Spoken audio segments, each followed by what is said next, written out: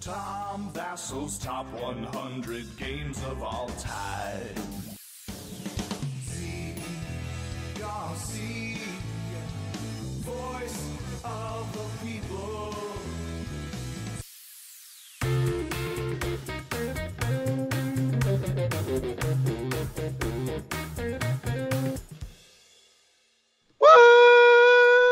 Yeah, top 10. Welcome, everybody, to the Dice Tower. I'm Tom Vassell. I'm Roy Kennedy. I'm Mike Delisio. And I'm excited for this. You're excited because it's the last one of the week, and we've just done 9 more of them in a row. I'm the one who suggested that we do the top 10 as 10 individual lists. Each one approximately an hour and 30 minutes long. We're going to make play this last each one of the games all year. Yeah. Because we've talked about 500 games, or we've done 450 so far. So, I am curious how many different games there are total. Yeah, I'd like to find out the individual, the number of unique games that we discussed on If this only we list. were doing a stats video. That's right. true. Come back Sunday, folks. I'll be doing a stats video, taking a look at some of the stats from this. And for those mathematicians of you, come back and join us. Crassio says that Tom is statistically, that's me, been the voice of the people since 2011, but Roy is attacking the title, and will we have a new voice of the people? Really? Wow. Look at that, Roy. Huh? Yeah, I thought it was more like an honorary title that I had, not really a factual one. See, let's be honest. Somebody, the people. Somebody years ago said I was the voice of the people. I don't know why it stuck, but it stuck. It stuck. Oh, the song. It's in the song, too, yeah. No, come on. The song came after the thing. The song made it. No? It's a circular thing. Okay. The song I think it was the thing. chicken first. Then the egg. We also Then have new the member moon. Tommy Miller, and Uncle Loy says, "What's up?" Or Hey, what thanks, up? Uncle What's Loy. up? What up? Uncle Loy? Uncle Loy is checking this out? Ooh. Let's get started here. We got 10 great games. Probably not so many super surprises here, or is there? We'll find out now.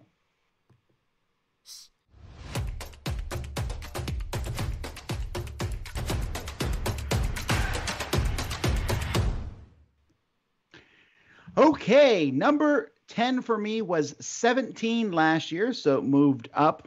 I really do enjoy this game. It is a Euro game through and through, although you wouldn't know that looking at the cover and the miniatures inside. And this is Vindication. Top 10! Vindication is growing for me. And that's without the newest expansion, which is, well, that was just Kickstarted, so I wouldn't know what it was in it. But you know what? I just really like sandbox games. And that's straight up, this is a sandbox Euro. Go around, find different people, fight monsters, search for treasure, do this, do that, get cubes. Yeah, it's all very straightforward, but I really like it. I like the art. It just feels different than most other games. So, a lot of fun for me. Yeah, Chris, put this one on the official list. I need to play this game, Tom. You promised you would teach me it. You've been really putting me off. Let's be honest here. You've been putting me off. It's like, well, you see, I'm like, no, before you can even say the name of the game. You said there were miniatures, but then you said it was Euro through and through, and then I had to be like, Yes, Roy, that's true.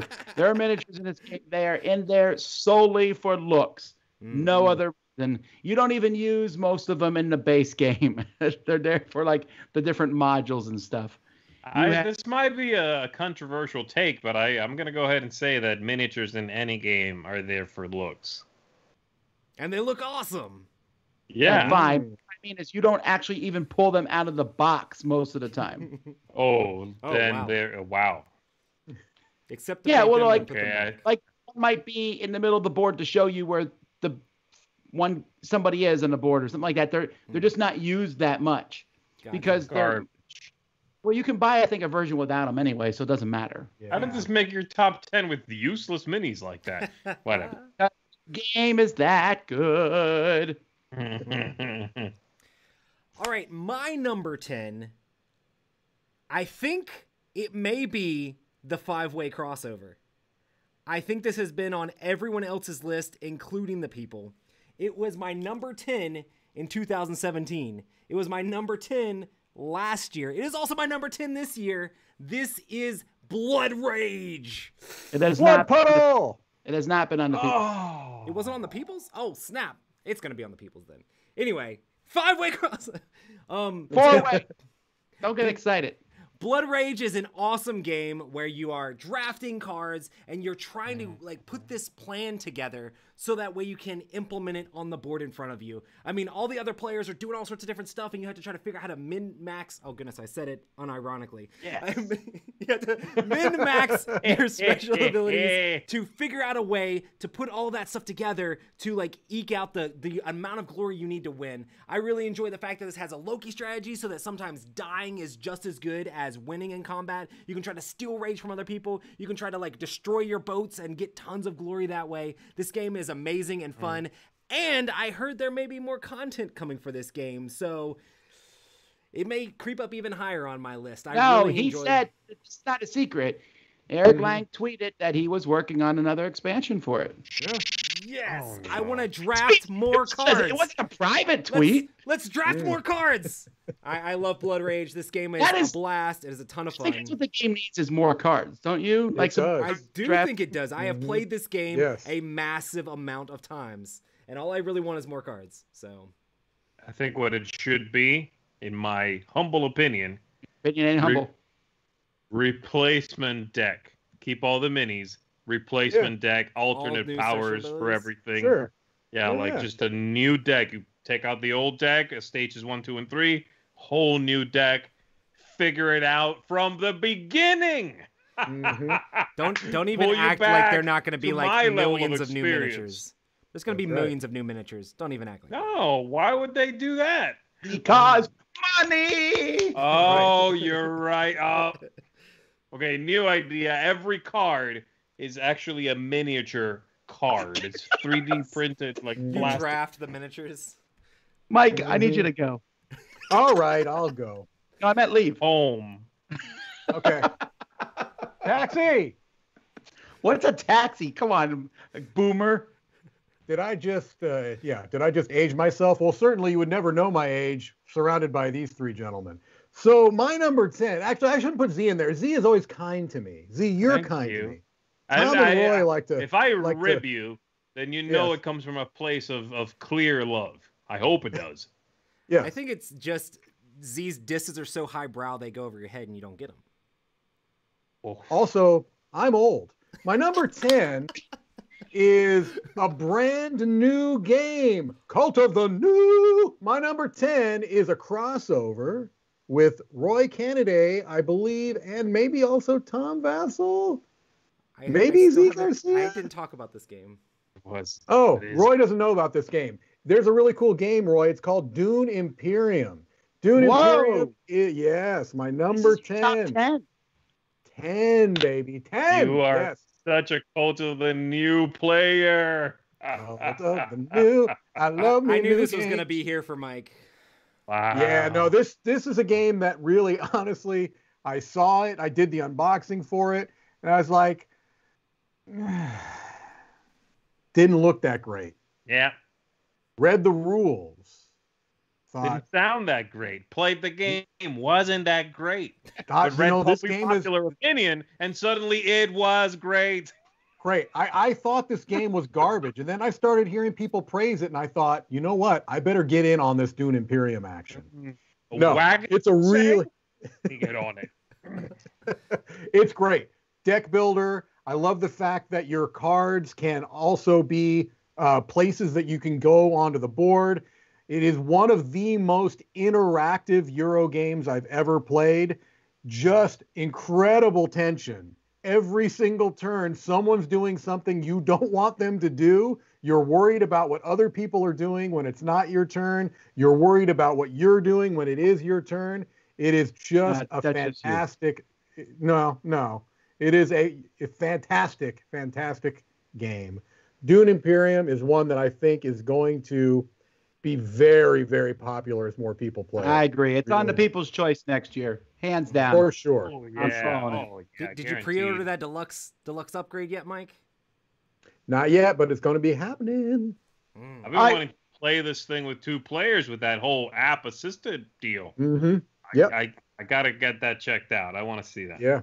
Thanks, Vanessa, for becoming a member, and especially big thanks to Mom Gamer, who says, thank you for all your hardworking, wonderful content, and a new color super chat I've not seen before. What color is it? Describe it to me. It's like pink, and I'll describe it to you. Well, it's kind of like red, but not as dark. So imagine white and red, and this is somewhere in between. I feel like we're playing hues and cues. I'm ready for even brighter colors. Thank you, Mom Gamer. We appreciate Thank you. Thank you. What you got, Z? And Paul Souza. Thank you, Paul Souza. Alrighty, what have I got here? My number. We'll never get to Z, so I appreciate that. My number. That's great. Yeah. Anybody else want to delay me talking about some boring old games I keep mentioning? My number 10 is a miniatures game for 2 players only. In its latest iteration, this is Claustrophobia 1643. One of my favorite games based around minis, based around a few things I've mentioned. Exploration, not knowing what's around the next corner when you flip that tile over. Love it. And this one has these enormous tiles. Combat, but clean, mechanically driven combat that puts emphasis on not just what's going to happen, but what you can sort of will into being, choices you make along the way. This is very asymmetrical. I know that's been Mike's word during this top 100, but I like to use it every now and then as well. Mm-hmm. And I love the way both sides feel in this game, being the, I hesitate to use the word heroes, but being the non-demon players, going into these tunnels under the earth, trying to keep you people alive, assigning them actions, seeing their possibilities for actions dwindling. Ooh, that's some nail-biting tension. And then the other side is equally fun and enjoyable. You have a limitless amount of troglodytes to just keep throwing at these people and hope to destroy them. You got demons, you got crazy hellhounds. I mean, this game is bananas, and I love it. Claustrophobia 1643 is my number 10. All right, Steve says he wants to delay Z a bit more. Hail from Canada. And Meeple Mania says Dune, Imperium, and Lost Ruins Varnak are among the best games of the year. And Mike rules or something like that. That's not important. Wow. Mike rules. Very kind of you. Thank you. All right. Well, guess what? I was wrong. I said there would be no 5-way crossover, and there is. The people agree with Roy. Blood Rage at number 10 for the people. Same number. It actually dropped down from number 5, though. I'm just saying. Just to feel like match with Roy. Yeah. I talked to all the people. We made sure to collaborate on making sure it was number 10. Straight profit. I have to say, this is not the one game I expected to. I think there might be 2 games that we have a 5-way crossover. This was not the one I would expected it from. Mostly, I don't like it. Yeah, but I sense it falling off Z's list at some point in the future in life. You have it higher than yours? Yeah, but I'm more of a consistent cat. Consistent cat. Look at that. Consistent cat. Look at this cat. I don't know. Maybe. I suppose it could. But no, I like it. I like it plenty. I could see it slipping. You know, the cat was in my office this morning here for like a half hour this morning. Just sitting there asking for food. That's right. Did you eat it? Did it get that food? Anyway, Juan says, thanks for all the daily chats. You like the one with Corey Thompson and Ian O'Toole. Nice. Juan Pablo Giraldo. Muy bien. Just have Z read these. Thank you. No, only if the name is from the Spanish speaking person. Awesome.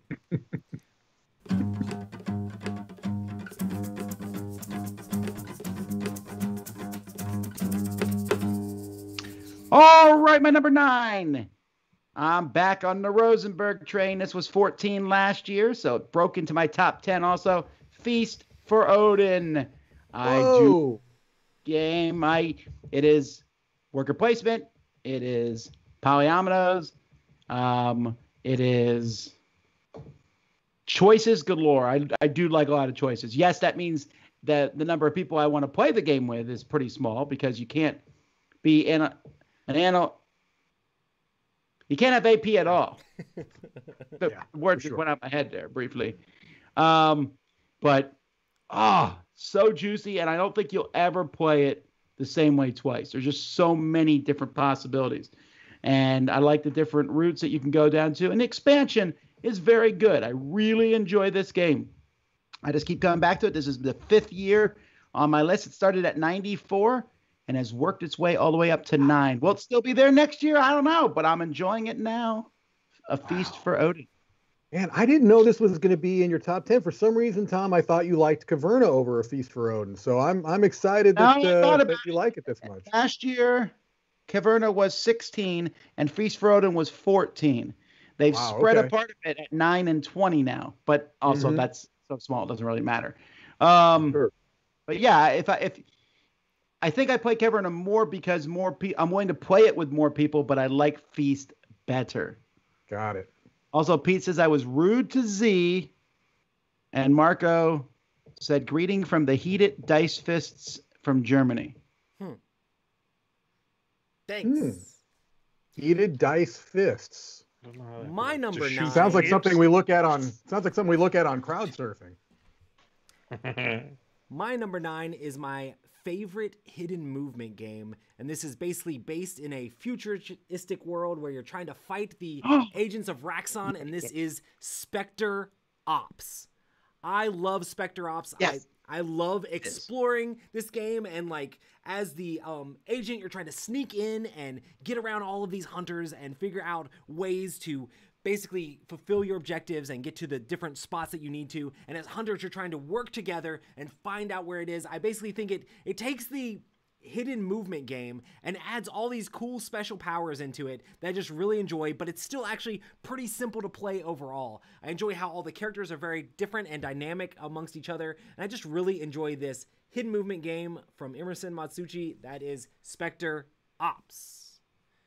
If you haven't played it, you should try it. Indeed. Roy, if someone's going to get Spectre Ops, which one should they get, or does it matter? Honestly, I would go with the first version of the game. The second version adds a little bit of extra stuff to it, so you can like start to pick up items and different stuff like that, and it adds a little bit more complex special abilities. I would probably go with the first one first, and there's a little bit of a weird, interesting thing with the second version with board numbers being off, but I still really enjoy both of them. So if you're super into the game, get both, but I'd say start with the first one. There's not a lot of games like this made these days, huh? I don't know why. When was the last time they made a big, splashy, hidden movement game? There's one coming out in 2021. Yeah, I was going to say, there's one coming out that we played that we liked a lot. Yeah. What? You guys are like so this game better than that one. competitive. All right. Felipe is a new member. Thank you. And Mr. Dreadful said he made a game called Thor's Grubhub Order. Incidentally, we might be playing the DoorDash game live tomorrow. Look, Mike, I promise as soon as we realize it's bad, we'll stop playing. Which technically means... Wait, is this a real thing? Oh, yes. It looks amazingly bad. I think it's called Super Yum. Sewer Dash. All right. Yeah. Mike, what do you got? All right. My number 9 is a game that I call a hidden gem. It actually has risen quite a bit. It was 25 last year, and it's broken into the top 10. It is Outlive. This is a post-apocalyptic themed worker placement game. And we've talked quite a bit through these lists about Fallout Shelter, the board game, which I like quite a bit. It didn't quite make my top 100, but it's a really good game. This basically has a similar theme where you are in an underground bunker, and at the beginning of the game, you get rooms that give you some special powers, all of which you want to be active. But to have those rooms be active, you have to have survivors, and you have to go out and find these survivors. And if you've got these survivors, you've got to feed them, and you've got to make sure that the air is purified. And so you are going out on worker placement. You've got workers that have different values on them, numerical values. And basically what they do is they give you a strength of whatever action you're going to take. So if you're going at a place that's going to get you some water, if you go there with a stronger worker, you'll get more water. The other thing that those numbers will do is that they have some interaction between players, because if you have a larger number than somebody else who's at that spot, you can kind of take stuff from them, which is, you don't find that a lot in Eurogames. So it's a pretty interactive Eurogame. I absolutely adore Outlive. I don't know why it's not more popular. Last time I checked, you can still get it readily, and it was relatively inexpensive. A really nice production. I like the art by, I don't want to say who it's by because I think it's Miguel Coimbra, but I'm not possible. It is Miguel Coimbra and Michael Jenkins. Yeah, I just know that off the top of my head. You're definitely not looking it up right now. But I think the look of the game is good. I think the components are good. I like worker placement games. Check out Outlive if you haven't already. Well, the reason I'm looking this up is because I know I played this. I played this with Tom. I was like, I don't remember being particularly fascinated by it. I rated it. Huh? I thought you liked it. I rated it a 6, so I have it here at a 6. That's not dislike, right? That's an okay game, slightly above average. But everything Mike is saying is making me feel like I should really like this game. Yeah, it's supposed to be realistic. It's just been a while, yeah, but like the worker placement, workers associated with action strengths. Maybe you don't like the meanness of it, because there is some meanness to it. Are you kidding me, fool? I love to be mean. I know. I read all your emails. Maybe it's who you're playing it with. And also you can mitigate the meanness. Basically, there's a resource that keeps you from getting stuff taken from you. So if you don't, it's not a lot of take that. There's an element, but it's good, really good. I gotta try this again, Mike. Yeah, I mean, not like Patch-A-Palooza. I'm just gonna try it. Right. And it is right now. Its overall rank on BGG, 666. Oh. All right.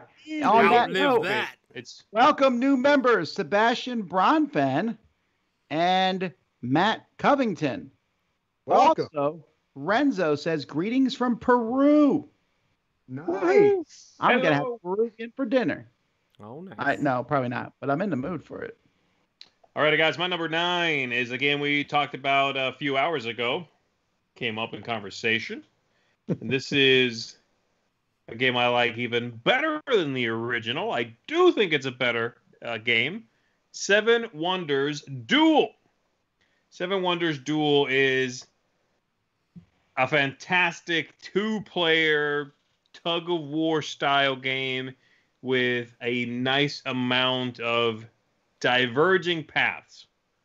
And it's the kind of game that you do want to, Mike said it earlier in a game, it's a game that where at some point you need to do that pivot. In almost every game I've played of this, there is a point in which you need to pivot. You see your opponent is really not looking out for their military strength. So pivot into it and put some pressure on them that way. You might be able to end the game early with just a blowout military victory. Oh, they're kind of pushing back on you there? Okay, well, shore up your defenses, but pivot. Start collecting these other symbols, and if you get a run of them, you can win the game. It's so cool. I love the way that works. I love the tension between, if I take a card, I am revealing new possibilities to my opponent, so every choice is you're helping yourself and hurting yourself with every choice in this game. I love that about it. Seven Wonders Duel is a fantastic 2-player game. You've got to get your hands on this one. Number 9, probably going to be number 2 next year. Colin, it is so good. Wow, no, my number 2 is really good. Never mind. Now I'm going in to check. It was your number 13 last year, but it was your 4 once. So fickle Z. I'm so fickle, yeah. Ben McGuire is a new member. Paul says, how many times do you all play a game before you rate it on average? My answer is always the same. Enough. All right. People's Choice. This number 9 was number 1 4 years in a row. 2013. Oh, come on. You should have waited till I was drinking to do a spit take. Oh, hang on. This number 9 was actually number... No. It's been on the list since the very beginning, debuted at 6, has never left the top 10, and that is Pandemic. Whoa. I like that game. I heard you do. I heard you do. Will It is still a lot of in fun. my top 100? I don't know. Maybe it's gone entirely. We definitely we're all working for M. Night Shyamalan on his next movie with our surprises. All right. Pandemic, People's Choice.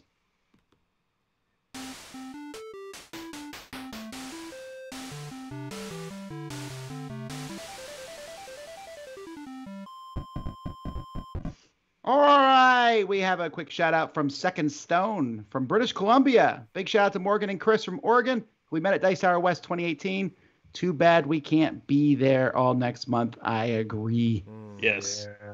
All right, my number 8 is my highest new entry to the list, debuting at number 8. This was my favorite game from last year. Certainly one of my most played games. I like it a lot. The Crew. The Crew just works for me. But you know what? It's not just a me thing. It was really high in the People's Choice, too. Oh no, yeah, absolutely. You are the voice of the people.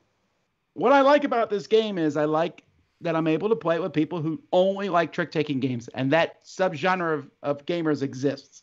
There's a lot of them. But it also plays pretty well with people who like just cooperative games. That combo is there. And because this whole new limited communication thing is really big, I think that helps too. Those three things combine. And then, of course, there's 50 missions. That makes the game, it's not the same game every time. You're basically just adding in different victory conditions. I really like it. So that's my number 8, The Crew. Right. Quick shout out to Corey Clark, who backed the Dice Tower Kickstarter. Thank you. And he says, in all seriousness, this channel has helped a lot with my mental health during COVID. Good. And Clays wants to know, is Zaya still Roy's number 5? But we're not at number 5, so I want to know what Roy's number 8 is. Is Thank it you, Zaya? everybody. So my number 8 is actually a crossover with Tom. He had it a little while back. And this is one of my favorite games. It's 2 players only, and you just go head-to-head against your opponent with fantastic fantasy characters. This is Battlelore 2nd Edition. I really enjoy Battlelore. Until you said the name right, there was a lot of games that fit that category. I know, right. I really enjoy Battlelore. I love the way that this game sets up. You basically have 2 cards that make up the board, and you put the board out. It also shows you the areas that you can deploy in, and you put all of these cards out face down, deploying your areas. First, before that, you get to even recruit an army, so it feels very like miniature style as you recruit these armies with very simple point values, and you pick which guys you're going to have out there. Your opponent doesn't even know which characters you're using. You flip them all out there and flip them face up, and you deploy your guys all over the board, and it's very like Memoir 44 style commanding colors as you're trying to figure out which flanks you're going to play on which turns. You also have lore cards that are like magical special abilities that can mix things up. I just love this magical, fantastical game with all these giant monsters and knights and demons that are all fighting against each other. I also really enjoy the undead of this game, so lots of skeletons shooting bows at your opponents.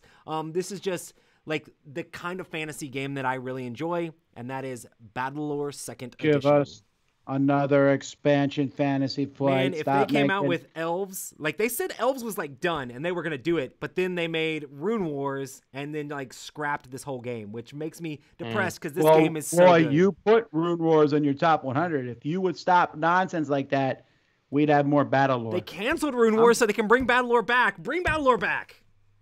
Yeah, but now you put it on your top 100, so they're bringing Rune Wars back. That's it. Yeah, but the problem is I never could find anybody to play that game with. I found tons of people to play this one with.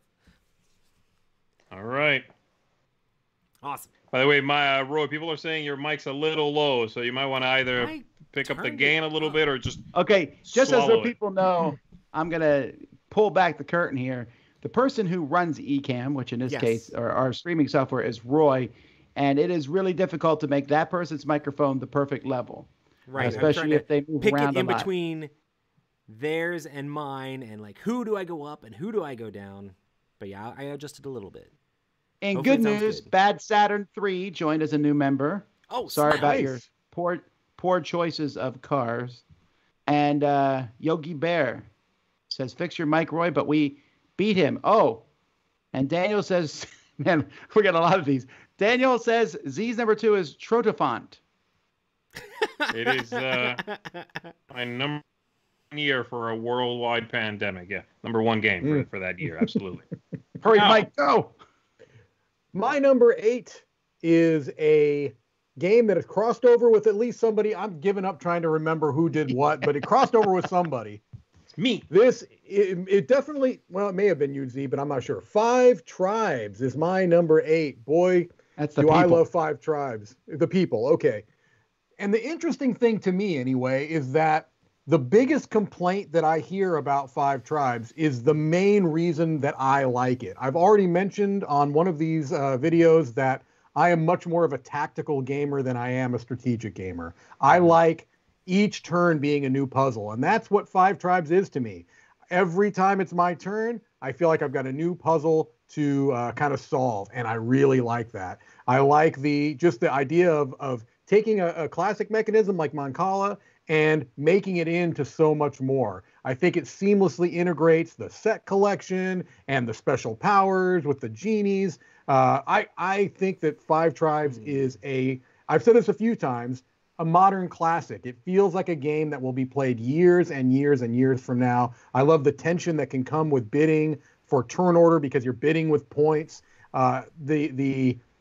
The flow of this game is just so satisfying. I love the way the board looks at the beginning and the way it looks at the end. So 5 Tribes to me is a game that I see myself playing for years and years to come. 5 Tribes. I got to try that. All right, well, he's pretending he doesn't never heard of the game. Gaston says, also greetings from the Heated Dice Fist. Really curious about Z's number 1. And Dr. Sammy says, I can't believe Codex moved from Tom's 90 to top 10. I know it didn't drop off. Introduce Roy to it. He'll love it. Roy would indeed love it, but indeed it did drop off the top 100. I'm glad you want to know what my number 1 is, but you're going to have to wait. The good news is no one waits like Gaston. Sits and waits like Gaston. My word. Just what's your number, whatever number we're at? 8. 8, right? My number 8 is Last Bastion. Somebody called it earlier today in our previous top 10 list that this would be coming up, and that this was the one that made it onto the list instead of Ghost Stories. Boy, this is a real toss-up, though. I love the theme of Ghost Stories. It's more interesting. It's more, outside of the realm of the usual themes for board games.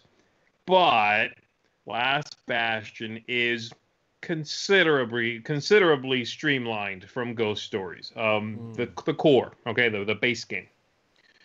It's got more powers for the players, more characters. It's got a little easier of a time sort of managing what you should be doing, and I think ultimately the game is, at least with a full complement of 4 players, a little bit easier. You're a little closer to achieving a victory every now and then, which doesn't hurt.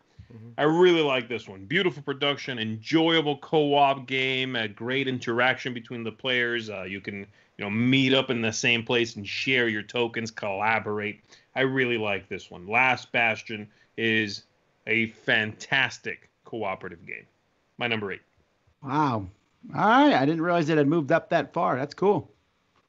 Well, I mean, think of how high Ghost Stories has been for me. You know what I mean? It's just this is a swap. Well, let's look. Last year, Ghost Stories was not on your list because it was Last Bastion, and Last Bastion was 26. That's a pretty good jump though in the top 10. Yeah, it is. And the year before that, Ghost Stories was 7. Oh, so never mind. There you go. See, you're just wrong sometimes. I like how you said sometimes. All right, the People's Choice number 8 was 11 last year, so it moved back into the top 10. This one has been as high as 3 and has been on the list for 6 years, and that is Viticulture. Viticulture, very popular game. I noticed that someone in the last one said, if I don't like to drink, would I still enjoy the game? And the answer to that is a resounding yes, as I am a complete teetotaler, and it's one of my favorite games. But yeah, this one, this is Never mind. I was gonna say something, and I'll save it for later. No. Okay. Oops. All right. Well, yeah. I'm It's number the 8. I say top I know what you're line. gonna say. Oh. You don't know what I was gonna say because I was gonna say an erroneous fact. So Okay. so he does know.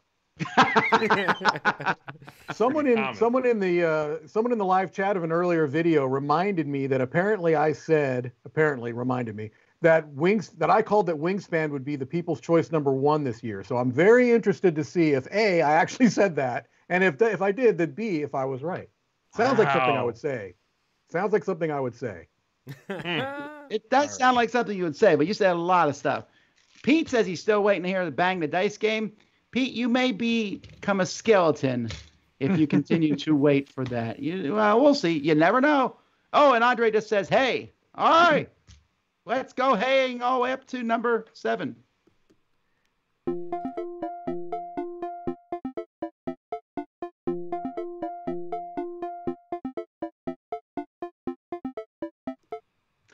All right, Mike.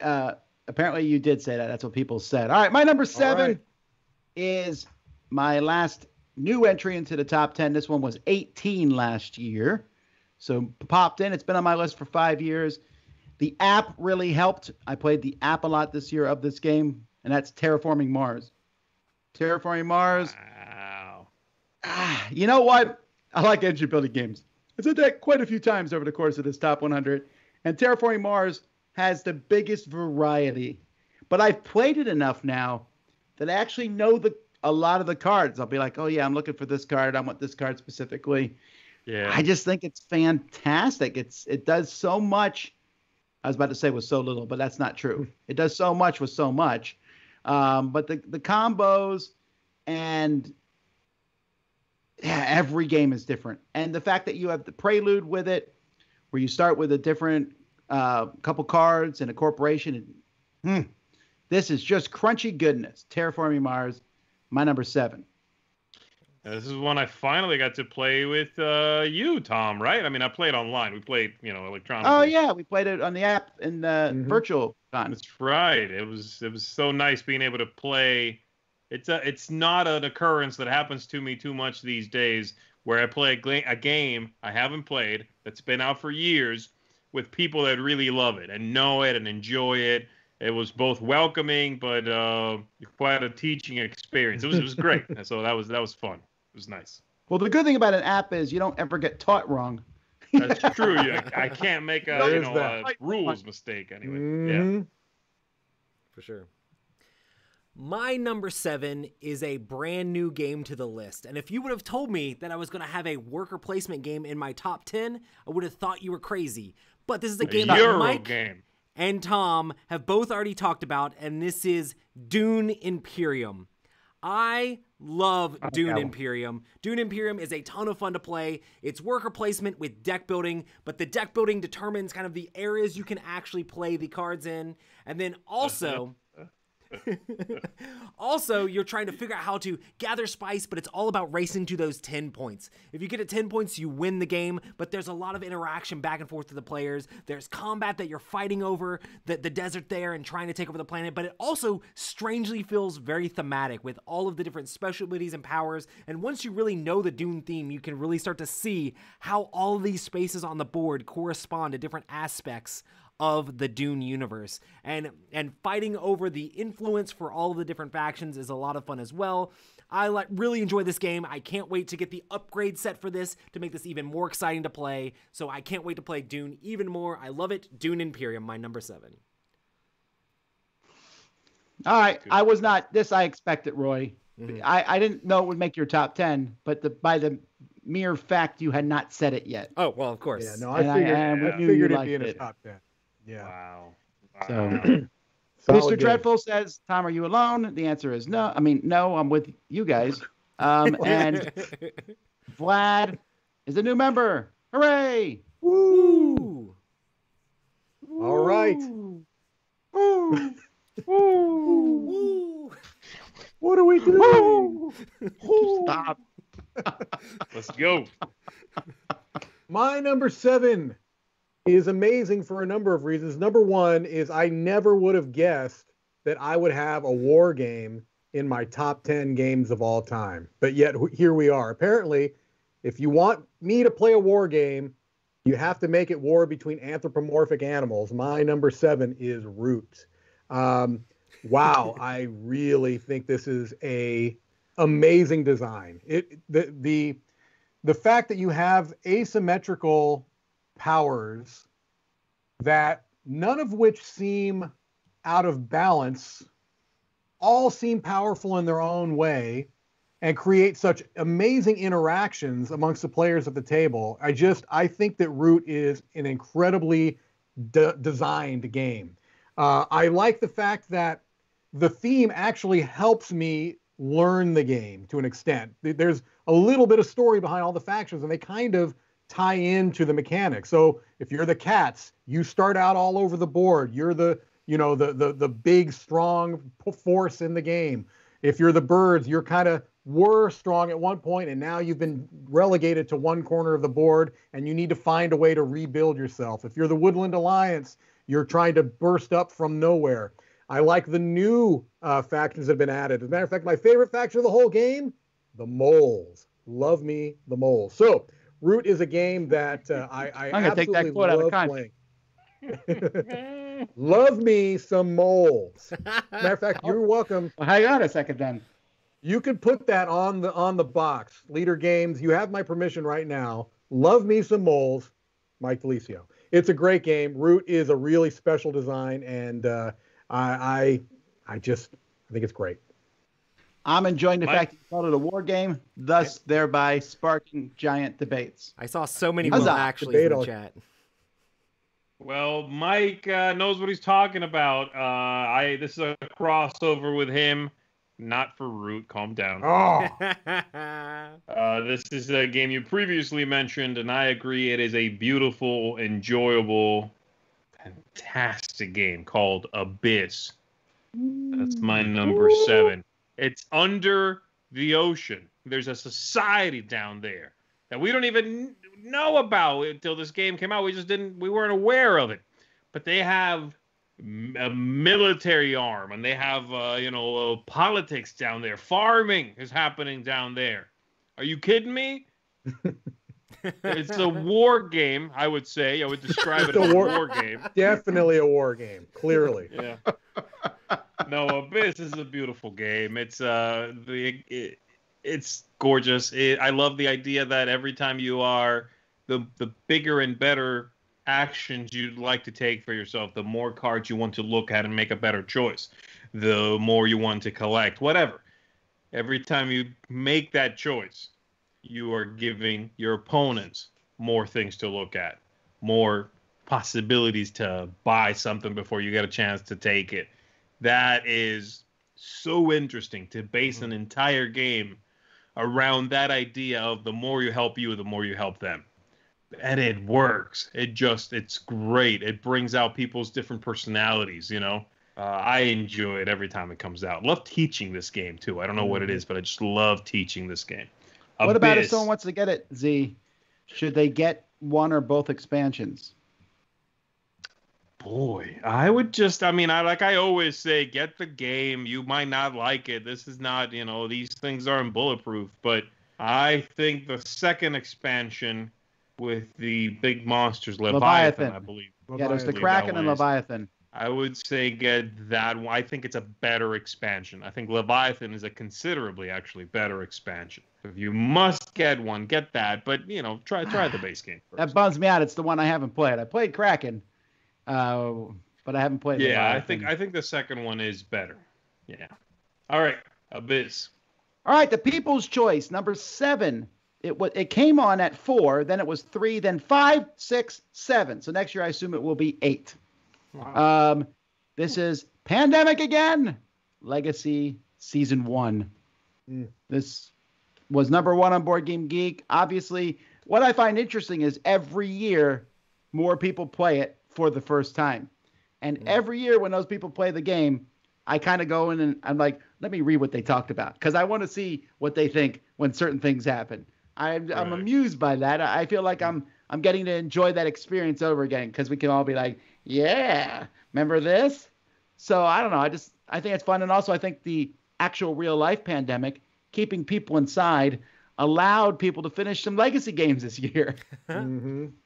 So How about that? Yeah. and this one works Yeah. pretty well with 2. Mhm. So that helps too. So Yeah, good Pandemic stuff. Legacy Season 1.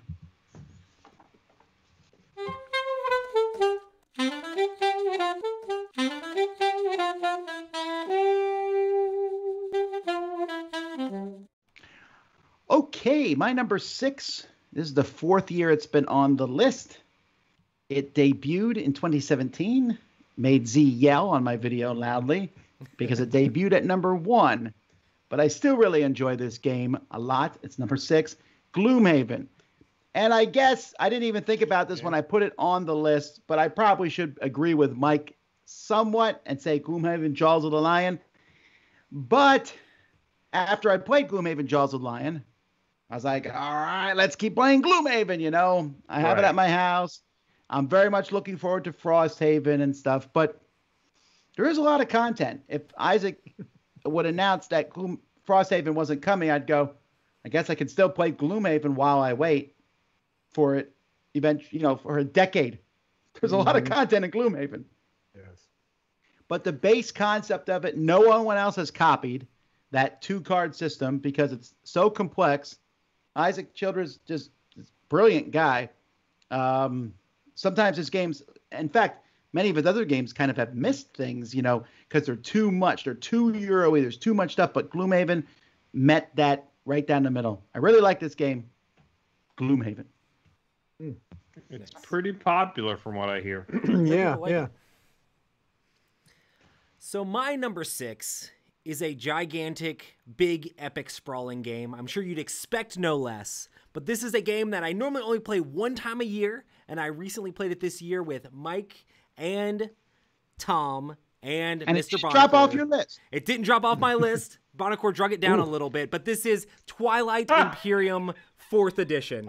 I really enjoy Twilight Imperium. I love the giant, sprawling, epic nature of it. I wish I had more time to play games like this. Like, what I would give to not have the responsibilities to be able to play Twilight Imperium all the time. But this game is an Tom awesome, can help you with that, awesome, epic game Hey. of just space negotiation and combat and conflict and passing laws and trying to talk your opponent into helping you out in just some other way, and please don't attack me, don't go over here, and building up your technologies in War Sons. This game is a game that every time you play it, you're never going to forget your play of the game, mostly because it took you like a big portion of your life to actually do it, but it's very enjoyable. I love Twilight Imperium. Don't make a Mike DeLisio joke right now. Roy, I gotta say, I did not think this would be in your top 10 because when we played, you kept ate sighing and saying, this is too long.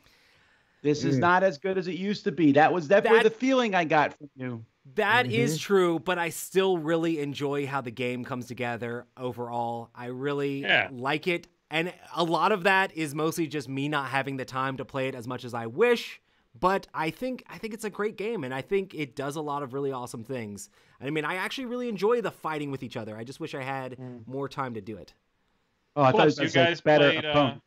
You guys also played with that rose-tinted glasses expansion, so there's that. All right. Steve says the Brothers Mirth are planning to play Gloomhaven. That's nice. And Eric says, what are the lyrics to your theme song? You're going to have to go listen to those yourself. Sorry, Eric. Jeez, I don't know who it was. I heard It's that Tom Z Basso was a voice giant of the among men. people. I don't Well, remember there's any of the rest nothing of it. there where the question mark is. He's wondering. It just says Z Garcia. I mean, I don't know. It says my name. I don't know. All right. My number 6 is a game that sounds very similar to a game that Z had in our last list with a slight difference. It's not Blue Moon, Z, although that's a fine game in its own right. My number 6 is Blue Moon City, set in the same world. Blue Moon came first. That's the battling card game. Blue Moon City basically takes the art and the theme, such as it is, and puts it into more of a straightforward Euro game. A good game. And I absolutely love Blue Moon City because it's one of those games that gives you a large number of cards that let you feel clever. You think, okay, there's 3 or 4 things I'd like to do on this turn. I want to move over here. I want to bring this dragon over here, and I want to put a cube or 2 on this particular tile. I don't know if I can do that. You look at your cards and go, oh, you know what? If I do this and then I get this, it lets you feel clever. It lets you kind of play cards in ways that just let you either do exactly what you want or just enough to feel like, okay, well, I still had a good turn, not exactly what I wanted. So it's a game that gives you positive reinforcement. I'm sorry. I like games that let you feel like you've done something on your turn. Blue Moon City is one of those games. You don't ever feel like you've wasted a turn. Help there, Mike. I need games that let me Yeah, right. Exactly. You're not going to, feel like you got everything that you accomplished done, but it just lets you feel clever. It's there's a racing element to the game as well that I really like, with some kind of little clever Knizia scoring twists where you're trying to be the first to get your cubes on there because it gets more and more expensive to put a cube on your obelisk, which is what you need to do to win the game. So Blue Moon City is a game that I continue to come back to again and again. It's just a wonderful design. You're 100% right about it making you, helping you feel clever. You're 100% right. All right, go ahead. Jesse said TI4 needs a Jaws of the Lion. I'm working maybe. on it. Oh, yeah. sorry. Hey, no, that would be good. I might think about maybe trying that. Let's not start lying. Matthew also says, thank you for top 10 list, the highlight of his day. Thank you, Matthew. Appreciate it. All right, my number 6 is Paul going to be... says, Roy and Mike and Eric need theme songs. My Eric has a theme number song. 6 is going to be a game I enjoy. This is the time for your Kennedy, Z. You're wasting this golden opportunity. I'm going to tell you what. Game. No, my number 6, somebody was actually calling it earlier. It's Deus is my number 6. Oh, yeah. I don't know. This is my outlive, Mike. Nobody cares about this game, man. It's just not, it doesn't get a lot of love. Yeah. But I really like it. I think it's such a good combination of tableau building with then some units on this map and moving, taking over areas surrounding these barbarians and scoring points for that. It's a straight up Euro game with some, collection of, collecting resources and spending them to build cards. Those cards are coupled with a unit that shows up on the board. I love the fact that as you build more and more cards into the same category of thing, say ships, then when you build a new one, you trigger that new ship card and every previous ship card in that column. So the more you do it, the bigger and better and more grandiose triggering that thing gets. That's great. And then just mechanically, it's so clean. This is a card game at its core, at its heart. But, man, mechanically, just so fun. It's got this forward momentum that I love. Because when you take a rest turn to refill your hand, those are really quick. So it's just always moving forward. I love the way this game feels. Deus, number 6, gorgeous game. It's a good game. Gorgeous. That's not the right word, but I think it's a pretty board. I don't know what the deal is with everybody hating on this game's board. Really? You gave the pirate game. What's that? I can't remember the name of it now. Yeah, that's right. Scott Waters. You said that cover looks bad, and then you're going on about Deus's board. Come on. Ardo, thanks for the fist bump. Come on. Fist bump. The board, it utilizes geometry. I like the geometry of the board. I think that cover looks chaotic. Kids, this is why you should like geometry. Marcus, thank you for the thank you. Let's jump to the people's spin on that. Z's just saying there needs to be more rhombuses in board games. I'm with you. I get what you're saying, Z. Give me a good parallelogram. That's all I need.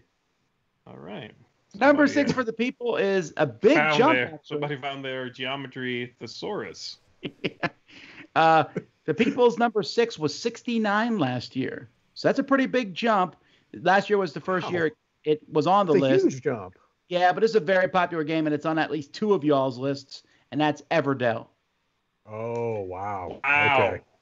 Yeah. Pretty big to make the top 10, though, Everdell, right? That's awesome. That's huge. That's great.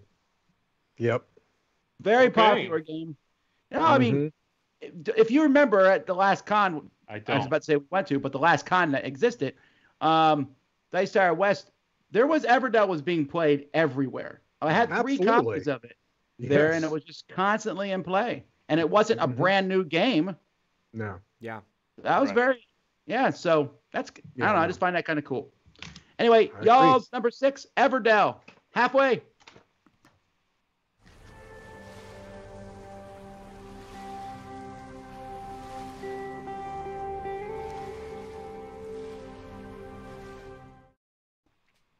And my number 5 was my number 5 last year, 2 years in a row on the list. And it's not going to change as long as they keep pumping out new stuff for it. And that's Chronicles of Crime. I love this game. And every time we talk about this game, besides the people who are anti-app, people say it's just a bunch of scanning. That's sort of true, but you could reduce any game to that. I could say this game is just a bunch of drawing cards. This game is just a bunch of shuffling. This game is just a bunch of dice rolling. It's more than just scanning stuff. You have to figure out what to scan and where. And when you're in the middle of the scanning, you're all talking about this story. You're all saying, I think that she stabbed this guy because he seemed very irritated with her. I don't know. It's the story. To just reduce it to just scan everything. First of all, you can't do that. There's too many combinations halfway through the game. Secondly, it's that interaction with the players. And while I think it's a fine solo game, I really love this game with at least one other person. It's one me and my wife like playing because we'll sit there and go, oh, we think he's guilty. Just look at that guy's face. Yeah. And the way he talks about her. Yeah. I don't know. I really like it. And I still got plenty more coming. So be on my list for a while. Chronicles of Crime. Awesome. My number 5 is a big, sprawling space exploration sandbox game. People were asking about it in chat earlier this session. They keep mentioning it. And this is Xia, Legends of a Drift System. I really enjoy Xia. Finally. I really enjoy Xia. I really enjoy the whole system of like, you have a spaceship and you start with very little, but then as you go out, you're exploring different areas of space. You're trying to pick up cargo. You can drop it off. You can turn into more of a pirate and start blasting NPCs or blasting the other players. Or you can try to build up so that way you can move back and forth faster to be able to pick up and deliver things even faster. I really enjoy Xia, and it has lots of opportunities. This is definitely Xia with the expansion because it adds a lot more to the game, lots more to explore, a lot better like pick up and deliver system, and a lot of new things you can put on your ship. I love the polyomino Tetris pieces going onto your ship in different ways, and you can buy different ships, trying to figure out exactly the right build you want for your ship as you're going out and exploring space. This game is a ton of fun, and I love to play it. It is Xia, Legends of a Drift System. There you go. I'm just relieved, Roy, because no one else had put it on their list, and I didn't want people to think. Oh, chat was going crazy. Every single thing, and I'm like, I know. Did you not vote in the People's Xia? Choice? Come on. Xia is just a game that people are huge fans of, the ones who are. And that weird white and black bow she wears, very weird. What do you got, Mike? I missed that one completely. Yeah, I was trying to get the I was trying to get the reference, but I don't get it. Meanwhile, Paul says I have a big problem scanning in apps because of big tech. It looks to fall apart soon. What? Oh, well, thanks for the super chat, Paul, but I figure until it falls apart, I'm going to have a really fun time. There you go. All right, my number 5 is amazing to me because it was a game that I was very disinterested in playing. As a matter of fact, I only agreed to play because a friend wanted to get it to the full 5-player count, and I said, all right, I'll sit down and play this game. I have zero interest. My number 5 game is Smartphone Inc. Man, am I glad that I sat down at that table. It is an economic, it has so many things that theoretically should not be for me. It's an economic game. It is a game that has player screens that are literally made up of nothing but multiplication tables. It looks like it is absolutely overwhelming. This is one of the most clever and streamlined interactive games I've ever played. And Z, you were talking about loving to teach Abyss.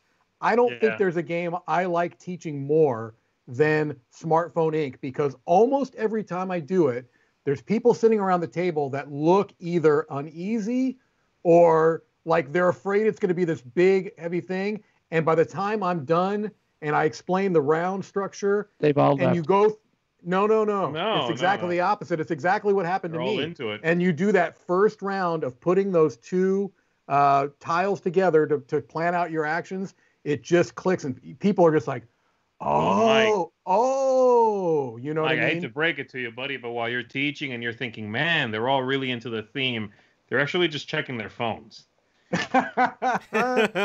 Could be. But I have had a lot of success teaching this game to people. It's a wonderful, wonderful game, and it's very quick too. I mean, it's snappy game, and I really See, have you enjoy played this one? Smartphone Inc.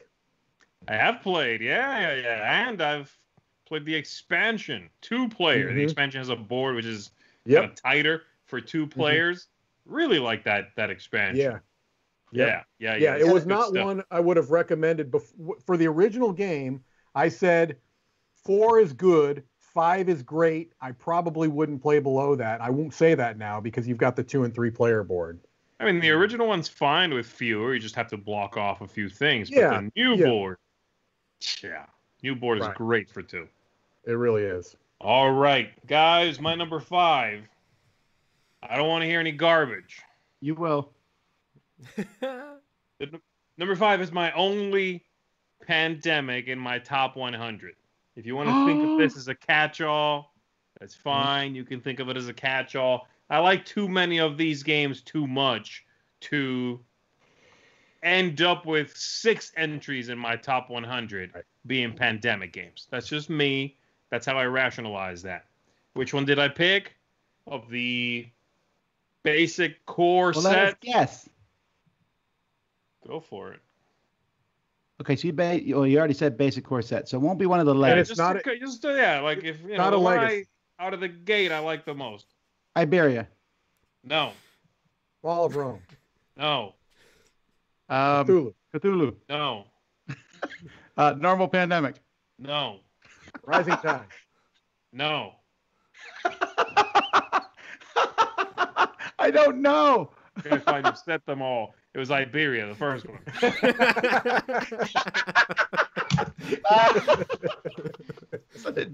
You're the worst game show host in the world. I know, right? I'm like, I'm sorry. The game ended 10 minutes ago. Congratulations to the Lopez's. Good night. Pandemic Iberia, yes, that's my number 5. But again, whatever. Substitute another pandemic in here if you like a different one better. I like Iberia out of the gate. I like Iberia to teach because I think it's very pretty compared to a lot of the other ones. I think Iberia is the prettiest core pandemic set. It's got a cool theme that no one's going to give you grief about. They're like, pandemic? But it's actually just Roman soldiers? I know. It's got very interesting mechanisms built right into the core game that reward both long play and short play, right? You want to be tactical. You want to make plans, adjust, sort of react to what's going on. You want to build some infrastructure on the board. You want to take some long-term plans into account. If you wait, by the time you need them, you're done. You won't have time to react. So yeah, you mix all of that together. You get a gorgeous, well-designed, interesting co-op game with a great theme in this case. So yes, Pandemic Iberia, I think is a beautiful, stunning, engaging game. Just don't be an alpha gamer. That's not a game problem. That's a you problem. Stop it. Can you look at someone else when you say that? All right. People's Choice number 5 was their 23 last year. Last year, that's where it debuted. It was the highest game to debut last year, moved up to 5, and that is The Quacks of Quedlinburg. This, again, another game I remember at Dice Tower West. It was nonstop being played, and I remember that it was nonstop being played at the previous year's Dice Tower West. Just constant. People love this game, and it definitely, like I said, it's one of those games where people stand around going, we don't know what new game to try. I'm like, have you tried this? No? Let me teach you. It's just really good. So, and again, I always feel like I have to make this caveat. Go get the Geek Up bits. They're that good. They're awesome. From Board Game Geek. Yes, they are the price of the game. Yes, you'll play the game double the amount you would anyways, so it's worth it. Mm-hmm. Yeah. All right, Genway says, thank you for the past week. It's been fun and helped out being isolated. Our pleasure. Thank you. 4 more games.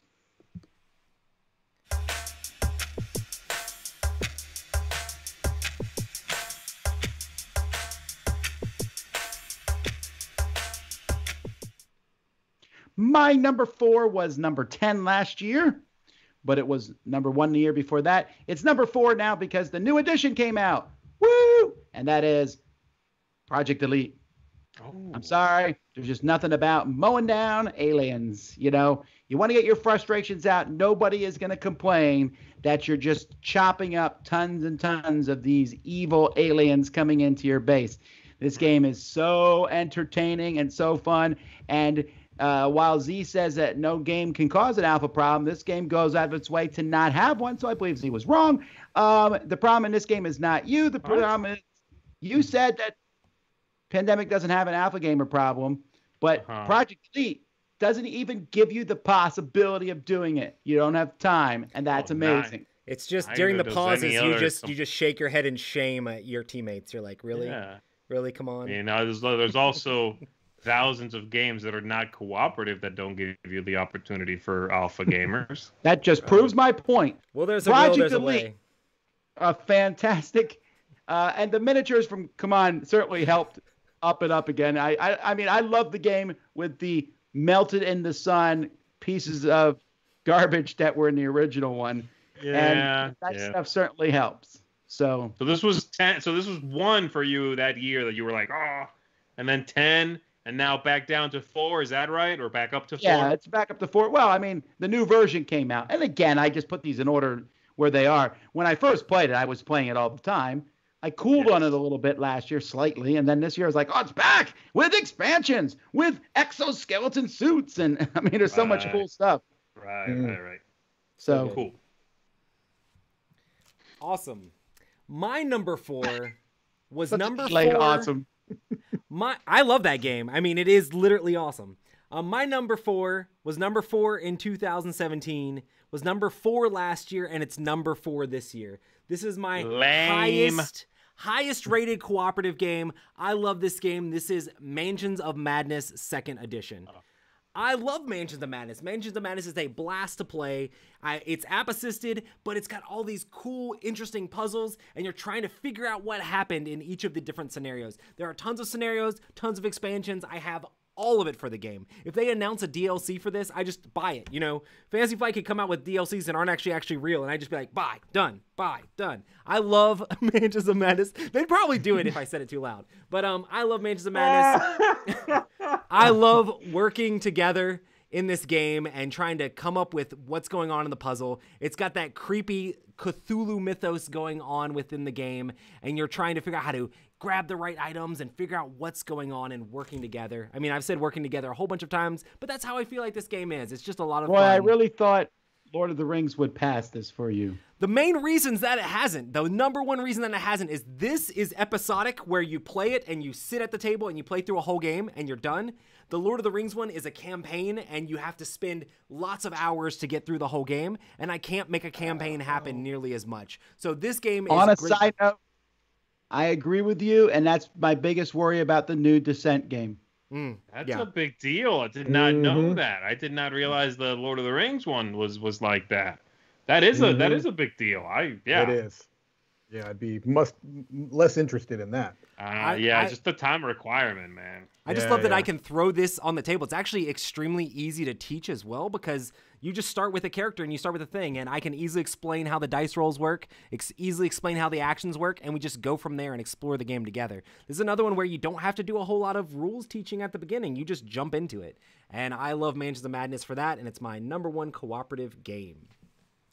So number 1. This is your number 1. Great. No more cooperation for his last 3 is what he's saying. Exactly. Wow, Roy, you and I have something in common here. Your number 4 is the same as your last year's number 4. My number 4 was also number 4 last year. It's going to be number 4 next year. It's Z's number 4. My number 4 is Heroes of Land, Air, and Sea. Heroes of Land, Air, and Sea. A big 4X game, and I don't really tend to love 4X games. They usually are a little bit too much for me. Mike. But I think you like them, and you just don't. You're just not admitting it. Well, maybe it's that I haven't played enough to know. I said the same thing about skirmish games, but maybe I will like them as I play more of them. Who knows? I just haven't played a lot. Every tell me I like this or I don't like this, I just assume it's a lie. Dang. Well, a lie means that I'm actively going out of my way to deceive you, Tom. I don't appreciate the implication. It may just be that I haven't played enough of them. But Heroes of Land, Air, and Sea is a lot of fun. It's a game that has, different factions that play slightly different from each other, but not very different from each other. And there are multiple ways that you can win the game.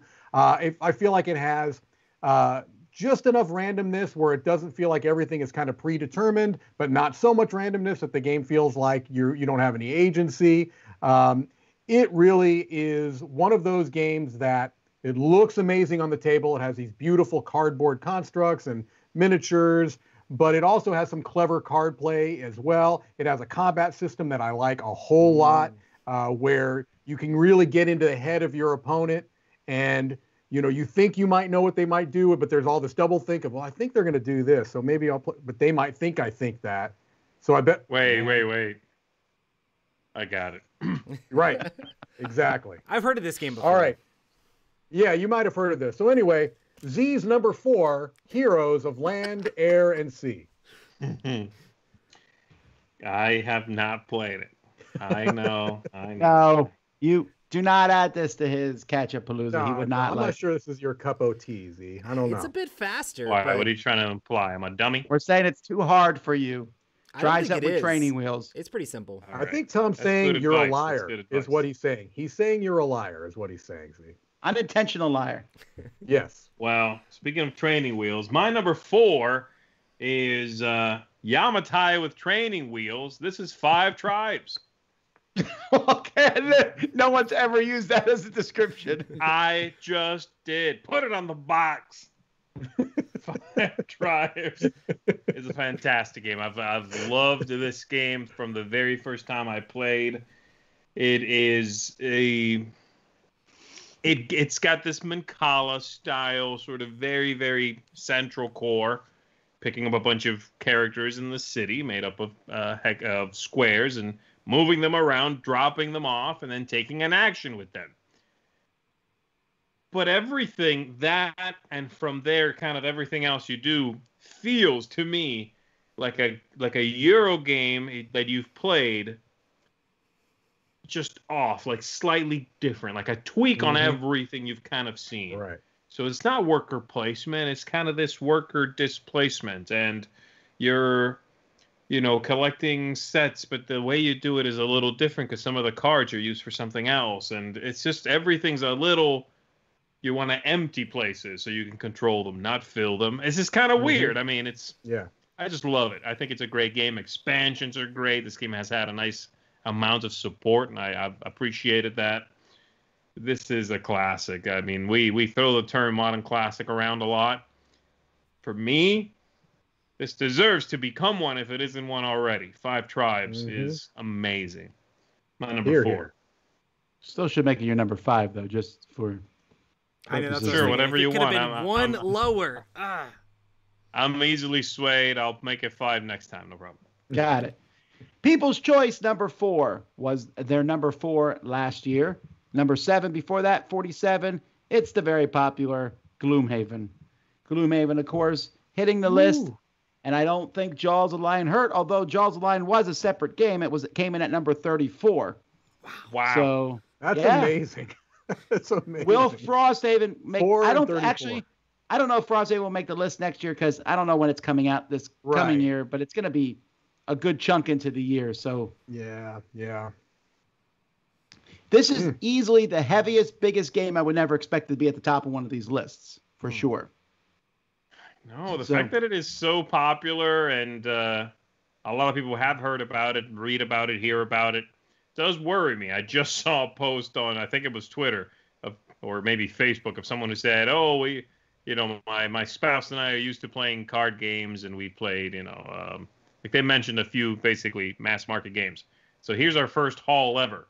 And they had a copy of Pandemic, Betrayal at House on the Hill, and Gloomhaven. I'm like,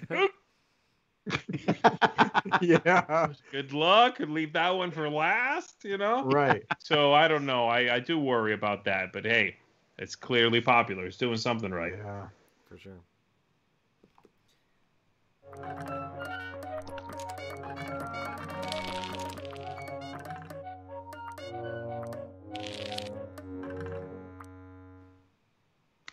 All right, the Don 100 says, thanks for helping me get into the hobby since 2008 and for Mike's solo videos to help me during this COVID time.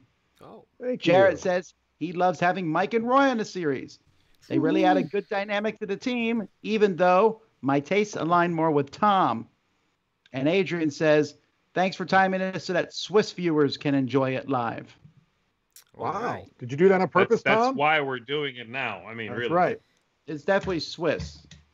Mhm. All right, my number 3 has been on my list since the very beginning, 2005, and it was also number 3 in 2006, although there was a 7-year stretch where it was number 1, and that is Cosmic Encounter. By the way, still pointing out, not a huge number difference between 1 and 3. So You used to love it, Tom. Remember back in the day where for years and years and years and years you loved this game? Right. What happened? Oh yes, How the Mighty Have Fallen. Cosmic, still an amazing game, although this 2020 was the year I played it the least compared to other years, probably for a decade. It just did not get played as much, and that is definitely a lack of conventions. This is one of those games I would pull out. yeah, for sure. But I'm sure it will come up, and it doesn't mean I like the game any less, and it's certainly the oldest game on my list. This cancels out Cult of the New for pretty much everything else I say, with how old it is. Ha ha ha! Cosmic Encounter. And also, I think I missed another super chat here. Jasper saying greetings from New Zealand. Hey. That's amazing. Is It's unbelievable to see people from everywhere in the world watching us and getting together here. It's amazing, guys. Y'all are all has Cosmic Encounters Duel, Tom, has that killed Cosmic Encounter for you? Is that why it's dropped so far down your list? Or Cosmic Encounter Duel would not even show up in my top 1,000, actually. wow. Yeah. Would've That been is my top that is 1,000, coming, right? but- Your top 1,000 is happening. that's happening, right? No comment. Don't tempt him, Z. We'll see. Stretch goal. Awesome. My number 3 is a game that has already been mentioned by Mr. Mike DeLisio. I do want to put a little of a caveat out here. I've been playing a ton of a different 4X game, but I still really, really enjoy this, so don't take too much into this. People might think this is a upset, but my number 3 is Heroes of Land, Air, and Sea.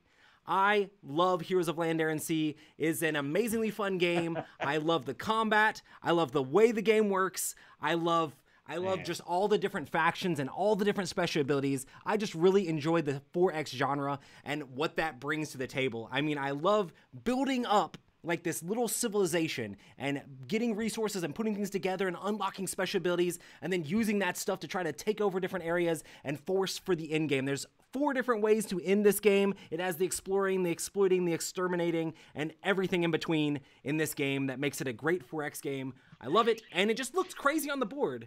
Explore, expand, exploit. We get it. Technically, The 4 There's X's, Roy. technically 5 ways for this game to end. Yes, Table and flip. board flip. But yeah, and this is just one of those games that I have never played a game of this where somebody outside of the game didn't come up and look at the game and be like, what Yeah. in the world is this? Like, this looks amazing. Challenge accepted, fool. Let's go, set it up. I have to go like set it I'll up in a walk by and be room. like, People just ignore me. But it just looks beautiful because it has all these 3D constructs on the board. You have 3D ships and 3D flying things, and you're building up your little towers all over the board. It just looks great, and it's a blast to play. Heroes of Land, Air, and Sea. I love it. But not Used to as be much your as you number used one. to. But I can't say anything because of my number 3. yeah. All I'm right. about to say, yeah. Real quick before you go, Mike. Marcello says we have the best channel in the world from Brazil. Wow. Good. iOS 8er says, thanks for all we do. When things are back to normal, will we have a Dice Tower Midwest in Kansas? We'd like to get our other conventions back out from underneath the ground where they're currently buried first. Yes, yes. And Henrique says hello from Brazil. That's 2 from Brazil in a row. Man, and we had some from Brazil before, too. That's great. Step up, other countries. That's right. We've had Brazil and Peru in this chat. That's awesome. That is great. My number 3, I've talked throughout this top 100 list about my love for the West Kingdom games. All 3 of them made an appearance in my top 100, but the game that got me into this kind of designer's games is my number 3, which is Raiders of the North Sea. Thankfully, Tom already kind of blazed this trail where he said that he counts it with the expansions, and it's the same way for me. The base game is fantastic. It's a really great slightly above entry level worker placement game with a place one, take one worker placement little twist that I love.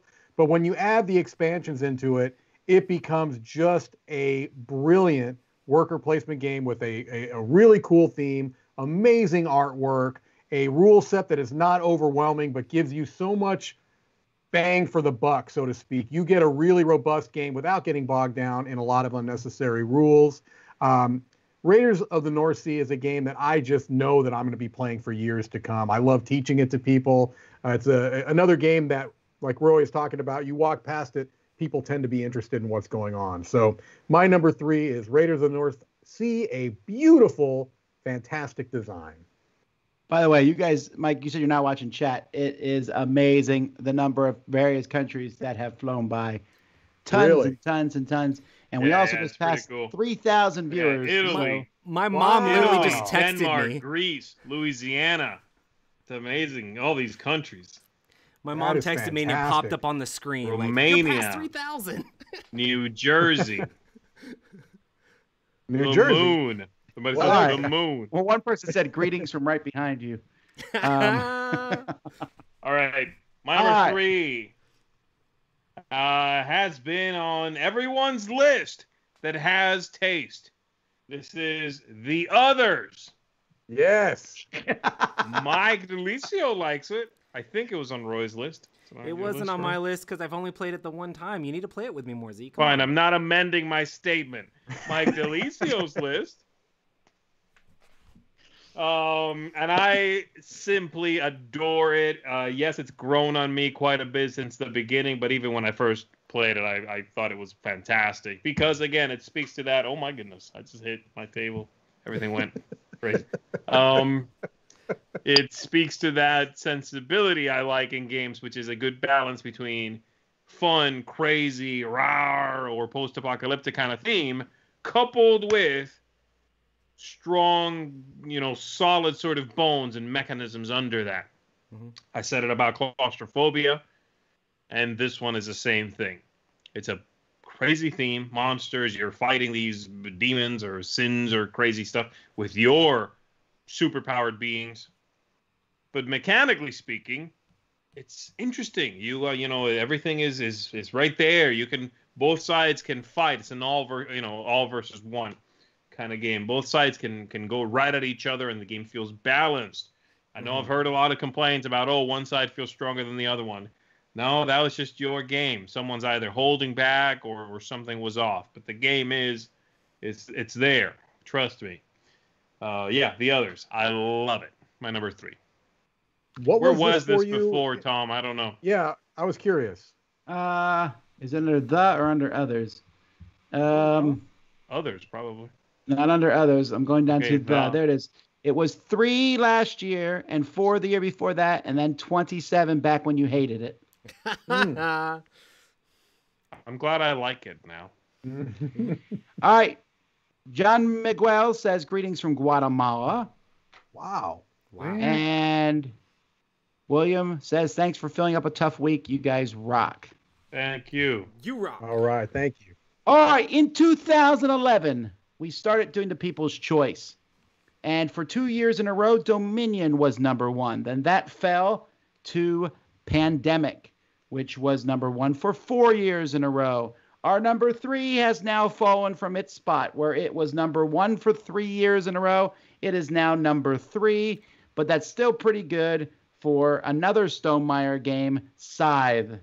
side. Debuted at 19, then was number 1 3 years in a row, and now 3. To have 2 games in the top 10, well, that's pretty good. Viticulture and Side. Not too bad. Yeah, this game just appeals to a lot of people. I know it appealed to some people because, hey, it looks like a war game, and then to other people because it actually isn't. So there's that mix in there. So that's the people's number 3 side. But first, Mark wants to know why there's no love for the greatest card game of all time, Phase 10, because lies. And Joe says, thanks for the awesome content. I appreciate it and hope to see everyone at the next retreat. Yes. And we say, Joey, thanks for the fantastic picture you drew. Thank you so much. Joey. Oh, hey, Joe. That was fantastic. Thank you. And then to Die Jay, just gave us a thumbs up, I guess. Thank you. All right, let's go to number 2.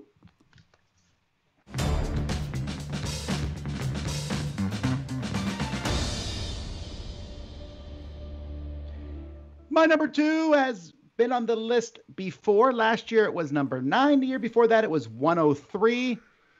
And I have to put this as my number 2 because I play it so much and I love this game, Space Base. Space Base is just there for me. It has supplanted Dominion as my just sit down and just grab a game and play it. And it only has 1 expansion. Well, I guess they only did come out with that 1 expansion. I don't care. I can play this game over and over and over and over again. I'm just throwing dice and playing the odds. It is, if I could gamble actual money on Space Base, I wouldn't. But if I did gamble actual money, Tom, you could if you wanted to. You could do anything you want, Mike. But I'm saying not anything. No. Yeah. Well, technically, legally, there's some things you can't, Mike. I think there's things you can't. You had to think of about course, there's things you can't do legally. Why are we talking about this? Anyhow, I'm just saying if it gives me straight up feeling of gambling. Like I can put all my stuff in one number, or I can do a spread. It's so much fun. I really like this game. I just realized I don't know if I've taught this to Ruby and Violet, and I think this would be a good one to play with them. I think they would like it a lot. So Space Base, my number 2, up from number 9. Man, that's not an insignificant jump in the top 10. Right. Oh, for sure. I thought about it for a while because I was trying to figure out where to put Space Base, and it kept jumping above all the rest. Why don't you just make it number 1? Stop being a punk about it. Because number 1 is 1. Right, Oh, this person said, "Hey Siri, Noah, call me Tom, the voice of the people." Oh, now you're gonna listen to me. I can't believe that this person got you. Awesome. My number 2 is a game that I had never played the gigantic collector's edition of before this year. And I have now played 2 separate copies of the collector's edition of this game this year. And this is War of the Ring. I don't think you need the collector's edition to enjoy this game. I think this game is great. I love the Lord of the Rings theme around this game. It is like a war game that is dice and card driven as you're trying to figure out how to, if you're the Fellowship player, you're trying to figure out how to throw that ring into Mount Doom. If you're the Shadow player, you're trying to figure out how to basically take all the strongholds from the free play people and get those points in there to win the game. This game feels like Lord of the Rings in a box, and I love Lord of the Rings. And it doesn't play out exactly like the books do as well. It's just extremely entertaining seeing how you can forge your own story in the world of Middle-earth playing through this game. I played with Steven, I played with Jason this year. I played at least 2 times, and it was a blast playing both times. Both times I did get wrecked, but it was extremely enjoyable. I love this game. War of the Ring, my number 2. You had 5 armies or whatever earlier on, right? Yes. And I definitely love this way more than the Battle of 5 Armies. I really actually enjoyed the whole political track and all that stuff. It's great. So just a case. 2 I like my 2 is closer to 1 right. than 47. No, I got that. Oh, for sure. Math. Iteration says that he loves our new 4-way format. Thanks for all our work we do for the hobby. Boom. Thank you. All right, Mike, what do you got? Z, what I have for you is two heaping scoops of Cult of the New. Scoop there it Two is. heaping scoops of Cult of the New. A new game at number 2. Like brand new. Dwellings Both your 1 and your of- 2 are brand new. No. This one is Dwellings of Eldervale. It's boy. Oh. No. I thought this was going to be your number 1. This is my number 2. I rated it a 10. I don't do that very often. I mean, is there a perfect game? As I said in my review, no, but this is a perfect game for me. I love hybrid games. This is a hybrid game through and through where it's got these big monsters on the board. There's certainly some combat involved, and so it has that element. There's dice rolling. It has that element. But it also has some Euro feel where you've got a tableau that you're building in front of you, and you've got workers that do different types of workers that do different things, that have different powers. I just fell in love with this game the first time I played it as a pre-production copy.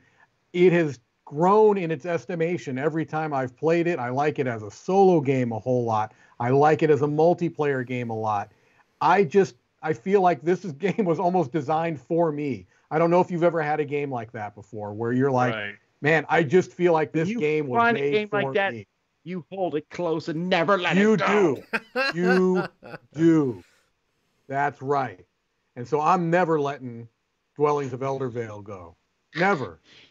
Is that why my copy's missing? Maybe. Never, he said. Never!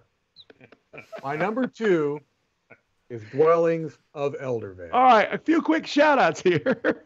Ron says, congrats and continued success for channel, likes the direction that we're going and expanding content and types. Ooh. Jeffrey says he didn't know this channel existed until 2020.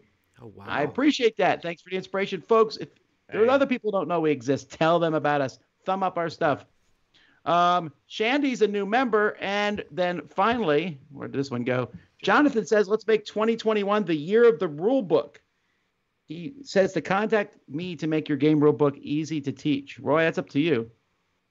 Let's work together to make rule books make the game. I do need an editor. Hope that the year of the rule book would be like a year where we don't need as many. Yes. Mikhail says great list, but we're also having fun doing it, and chat is awesome. Go, Z. Go.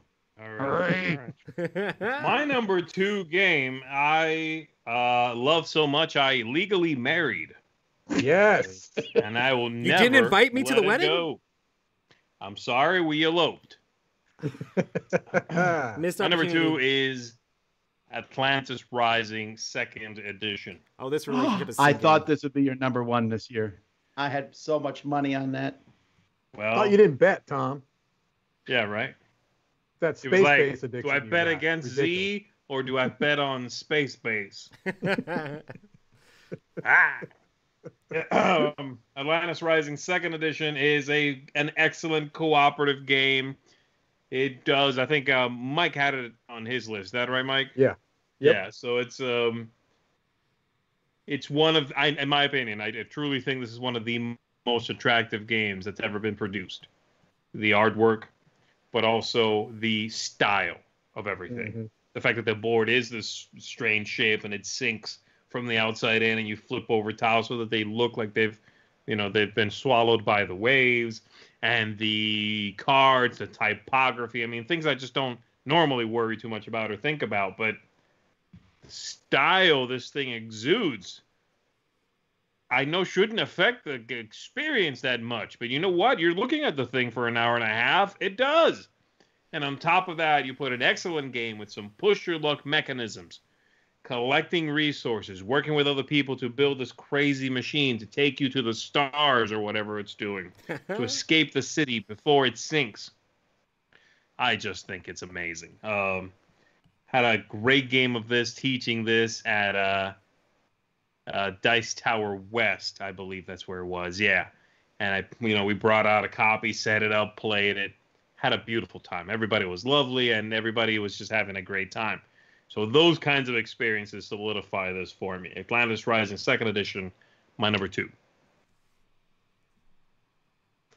Oh, People's Choice. Sorry, Yes. I don't know why I keep thinking Mike is still after thinking me. about me marrying Atlantis Rising, are you? You weirdo. Building tension.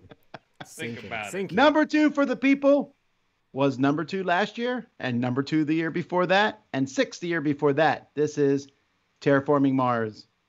Terraforming It's Mars, huge. still very popular, and it's not going to hurt it to have the big box being released soon, where people can keep all their stuff in one box. The card game coming out, apparently a dice game, which I just can't imagine changing anything about it. But Terraforming Mars and having it out on app probably helps to some degree too.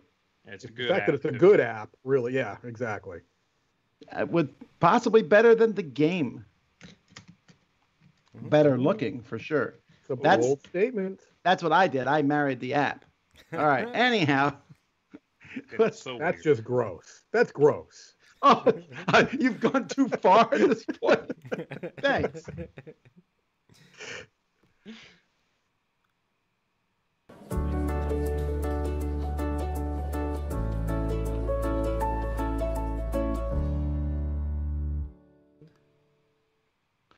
All right, Hoyd is here taking a break from Brandon Sanderson's books and says his number 1 is Smoke and Sand, 2nd edition. That is not my number 1. My number 1, unshockingly, is the same number 1 as last year. For once, I haven't been switching around.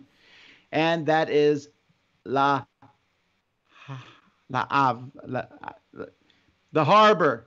the La Havre. Well, I think you're supposed to, because La it is Havre. French and you combine the two words, it would probably be Lave. I know that sounds weird, but it's you don't pronounce the H, so it's Havre, and so you don't say Le Havre, so you say Lave. So you laugh. How did I do there, people? That's my number Lave. 1. Anyway, Tell me, I want to know how I That's- did. I am still obviously an Uwe Rosenberg fan. I am not sure the newest game of his will hit the top 100 for me. We'll have to think about it and see. But this is such an amazing game for me. It's not on the people's choice. Like this one was on there at one point and it fell off. Not Gloomhaven. Feast for Odin and Caverna Agricola are the only 3 that have stuck on for them. But this one is still, I just enjoy getting lots of stuff. I've talked about it extensively.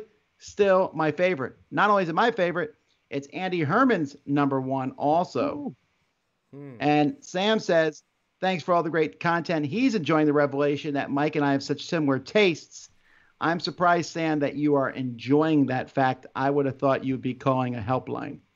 Preston is You are clearly a man of taste, discerning taste, one might say, and brilliance. Tom, I don't know if you like talking about like favorite designers, but would you say that Rosenberg is your favorite? Because listening to this list, you have a lot of Rosenberg games high up on your list. Well, I got 3 that are high up. You're right.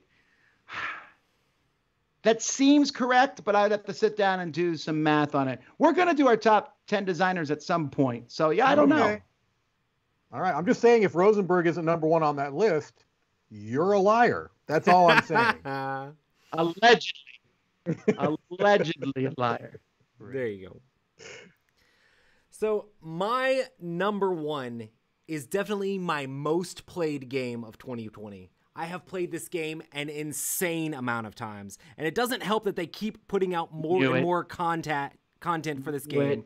Over and over and over. I've played this game so much. This is Marvel Champions. I have everything for this game. I have 2 core sets. I have 2 of the big box expansion. I have tons and tons for this game. I love playing all of the decks against ton of different villains, and it's a cooperative game that works extremely well solo, but I've also enjoyed playing it with people at conventions. It's been a blast playing it there. I also played it with my dad recently, and we played through the whole campaign for this game, and it was still a ton of fun in that experience. I've just had tons of amazing, great experiences with Marvel Champions. I love it solo, I love it with people, and I really enjoy card games and LCGs and being able to build out those combos, and this game has that in spades, mostly because a lot of the time you're playing out your entire hand every single turn. It feels more like a deck builder in that way because you're just spamming things out as fast as you can, but you're also fighting off villains and bad guys along the way. I love superheroes, and I love this Marvel franchise,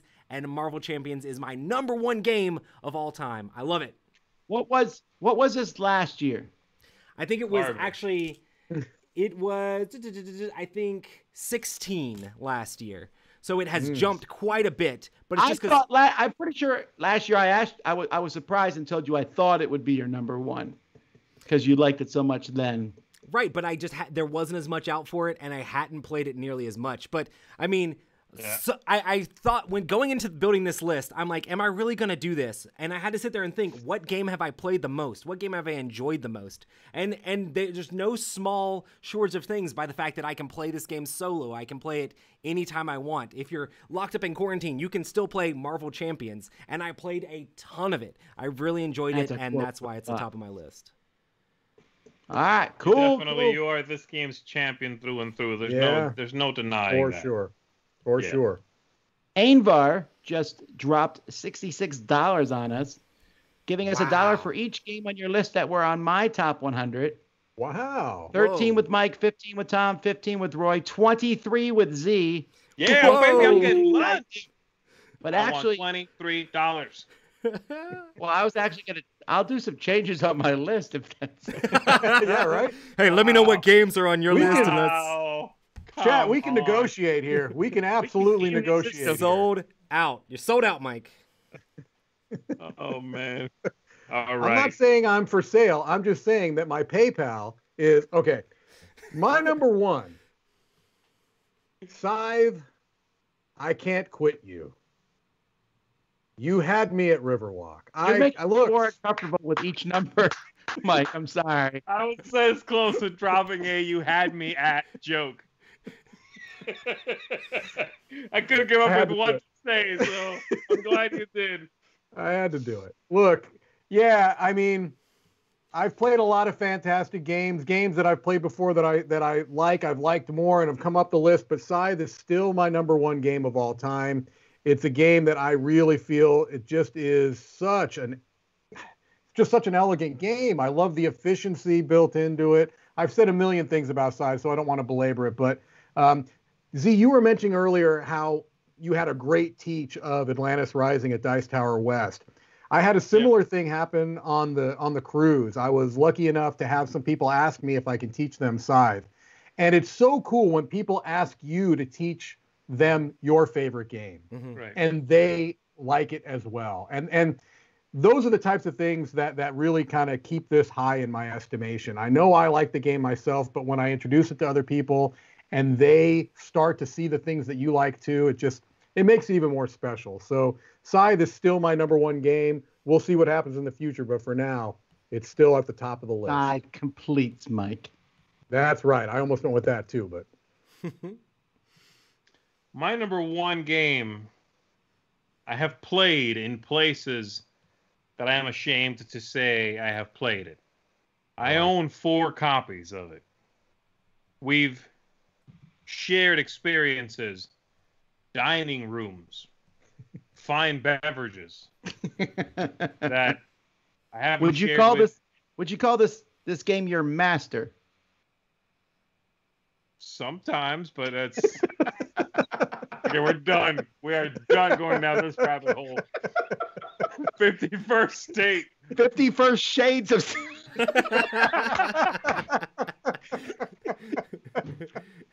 Oh. Right. Oh my I goodness. apologize to everybody. Oh, I brought that my too low. goodness. This is what happens when you make us do this many videos in a row, Tom. This is what you get. Insanity. 51st State Master Set is my number one. It was my number one last year. My top 10 moved around a little bit, but it largely stayed the same. I still think it's a fantastic game. There's another expansion coming out for it. Yes, can't wait for that. It's just, it gives me a lot of those things I tend to enjoy. Resource gathering and then spending it for something. Cards with powers. Building up a table with stuff you can manipulate and, I'm going to pump whatever into this one and then that gives me victory points. Theme, of course, right? Post-apocalyptic, crazy people out there doing crazy things, I like all that, all those trappings. So it's pretty close to perfect mixture for me. It's a lot of the things I just love. I like 51st State back when it came out in its original edition, but it was kind of a clunky game in many ways. I mean, I loved it sort of, warts and all, but it was kind of a clunky game. Now this one is. All right, we need to add this to the catch-up Palooza because who hasn't played it? No, I've only played that first one that you said was super clunky, and I didn't like it. Oh, Roy, you'd like well, it too. This is very similar, Tom, to Imperial Settlers, though. Well, I didn't hate that. Do I have to share my copy? Is it my copy that's going to be touched by you? I don't actually want to touch your copy after everything that we said. No, but I have to use gloves. But all right, there we go. Done. That's my number one, guys. All right, thanks for the shout out, Genway. Rotten Jeeves says 51st Lasive Champions is my favorite game of all time. Got it. All right, People's Choice, a new number one that was called out last year by Mike DeLisio. Ooh. 3 games in the top 10 for Mr. Stegmeyer here. Wow. Wingspan. Gotta say, though, this isn't a huge surprise. With the huge popularity with Wingspan sweeping almost every award in 2020. Yeah. And, I keep going back to, I know it's just one empirical point of data is convention play, but Wingspan, we could not keep it on the shelves. Yes. We could have had 5 copies of that easily. And it was always out. And there are people out there selling accessories for Wingspan that cost twice as much as the game, and people buy them. You go to Etsy and look for things. Wingspan is number 1 there. And the core retail box is gorgeous as it is out of the box. You know what I mean? And people are still wanting to add stuff to it. Yeah. All righty, real quick. Let's see. We had a couple more comments here. This person rented 50 first dates because Z kept talking about it, but his group didn't care for it. Uncle Loy had a great time. Thanks. Folks, real quickly, before we end here, are there any games that we didn't mention that you're surprised and wonder why they're not on anyone's list? Okay. Because I already mentioned one that had fallen off my list. Are there other ones that you thought would be there and are not? While I'm waiting for the people to catch up to me in that regard, don't forget our Kickstarter. We may pass last year's goal in a few hours. That would be fantastic. Wow. That would be crazy. DiceTowerKickstarter.com. You can make it happen. We added card holders. Really cool, folks. I love card holders where you press down a little bit and the card just slides right out. They work fantastic.